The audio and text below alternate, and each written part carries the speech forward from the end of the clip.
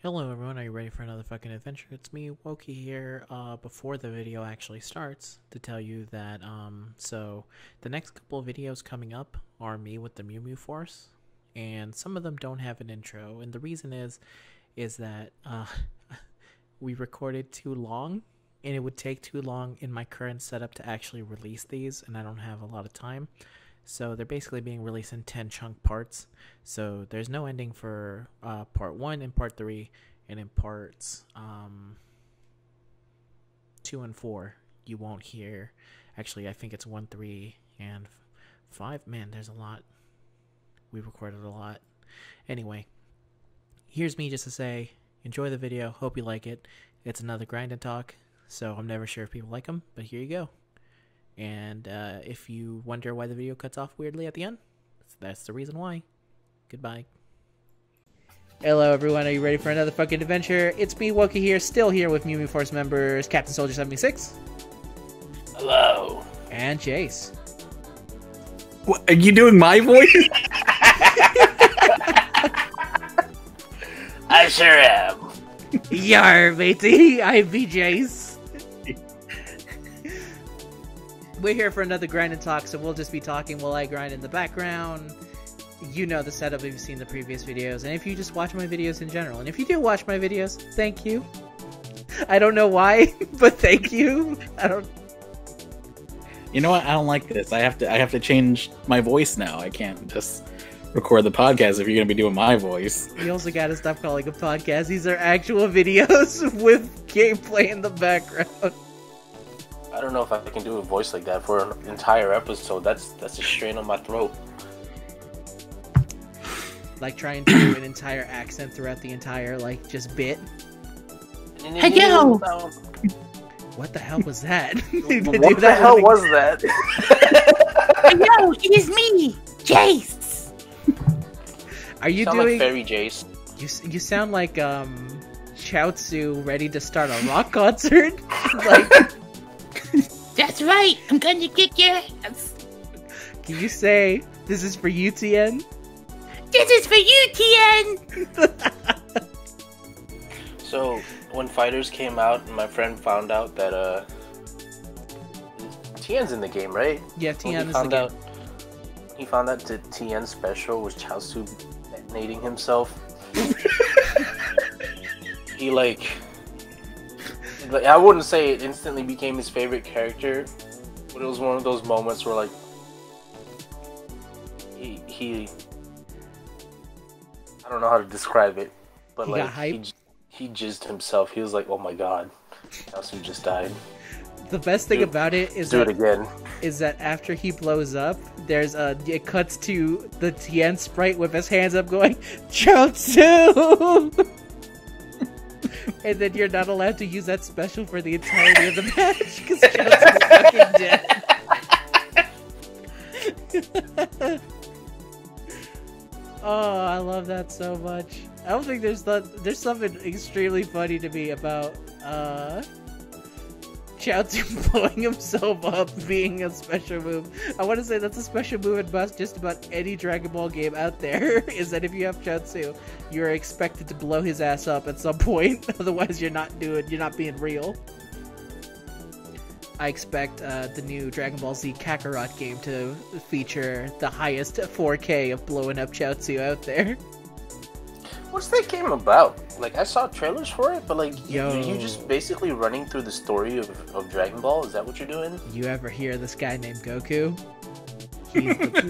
He's the Monkey King, and he's like, his brother's an alien, and then his brother steals his son, and then he dies, and then that's where the story begins. And then from there, Goku is brought back to life, but then a man called Koenma says, I need you to be a spirit detective for me, Goku. And so Goku becomes a spirit detective, and from that point on, he gets into a bunch of tournaments, he goes Super Saiyan, it's all good. It is, yeah, this is my asshole way of saying it is just the story of Dragon Ball Z. It was funny because when I was at E3, I turned to Bulma and I was like, yo, it's a new Dragon Ball game. I was like, oh, there's quite a line. And it's like, oh, so what's the difference between this and the other Dragon Ball games? I was like, oh, I guess Goku's the main character in this one. And then I took a long pause. I was like, wait. The main difference is that this is a RPG. That's the main difference. Also, it's made by CyberConnect 2, the people who made Asura's Wrath and the Naruto fighting games. Oh, I like the Naruto fighting games. You'll probably like DBZ Kakarot, because it's them. But with Goku in hand. I'm gonna be honest with you here, if you have not been keeping up with Dragon Ball fighting games, the story of every single Dragon Ball... There's 2 stories for every Dragon Ball fighting game. It's, here's the story of Dragon Ball Z again, or it's Trunks has fucked with time, and now you're hanging out with Trunks and correcting the timeline. Those are the only 2 stories any Dragon Ball game has. Is your original character. Go kick some ass. Yeah, that's Xenoverse, which is bad. Xenoverse is not good. But Oh, is it not? I almost bought it on the Switch the other day. Don't buy it on Switch. If you're gonna buy it, don't buy it on Switch. It was on sale, so I was like, Xenoverse is fun. You can make your own Majin Buu race person. So you can either be a fat male or you can be a skinny female. Those are the 2 Majin Buu races. All the males are fat dudes, and then all the women are not. So those are the 2 Majin Buu races. alright. It's cool. It depends. I don't know. I guess when I bought it at like $60, I didn't feel that it was super... Actually, no. I had some fun with it.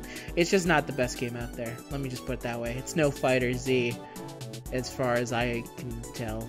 Or as far as I can put on the barometer of... Fighter Z is the...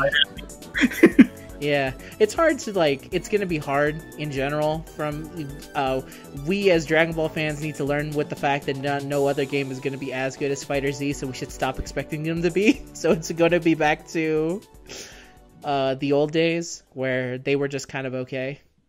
Where you played this because it's like, I got to be Goku, and that's awesome.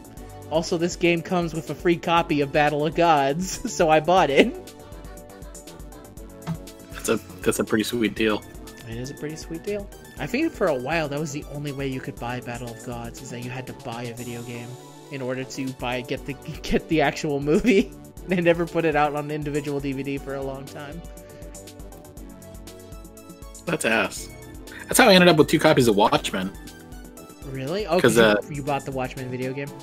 Yeah, I bought the Watchmen video game, which I never, ever fucking played, by the way. But it came with the DVD, so I was like, I can either buy... Sorry, it came with the Blu-ray, so I was like, I can either buy a Blu-ray copy of the Watchmen, or I can buy this game, which, for whatever reason, is cheaper than the Blu-ray copy. Oh, there's a very good reason why it's cheaper. It's because the game came with it, and now you have a burden on your hands. Yeah, so I gave it to my brother, and I just bought myself a regular copy. That Watchmen game is dog shit. I remember talking to my good buddy, which we'll call A to protect his likeness. You guys should know who A is. It was a my good college buddy A. I already figured it out. Okay. How about you, Ginyu? I was trying to think of like a name to refer to him. How about Zarbon? Okay. Because we'll go with Zarbon because I think it's funny because he's nothing like Zarbon. Yeah, but the hair though. Yeah. Right? It's the hair. Zarbon is totally fitting, right? It is because of the hair. I remember I used to talk to him, but like, how do you deal with that hair? And he goes, I don't. I have to put up with it. I don't deal with it. I put up with it. Fucking sucks. It takes me like 30 minutes to shower with this stupid thing. Fuck, what was I gonna talk about? Oh, okay, so the Watchmen video game. We were at GameStop one day, and I was like, yo, I like Watchmen. Is this game any good? And Zarbon is one of the biggest Watchmen fans out there. His email is named after the real-life name of Rorschach, to let you know how deep into it is. That's his email address. I won't say it out loud, so you have to figure it out. There's some numbers after it, so it's fine. You're not gonna find him. Don't bother him if you find his email. Oh my god. Oh my god, please leave him alone. But if you do find him, tell him I said. Panic. Yeah, State of State Panic. of Panic.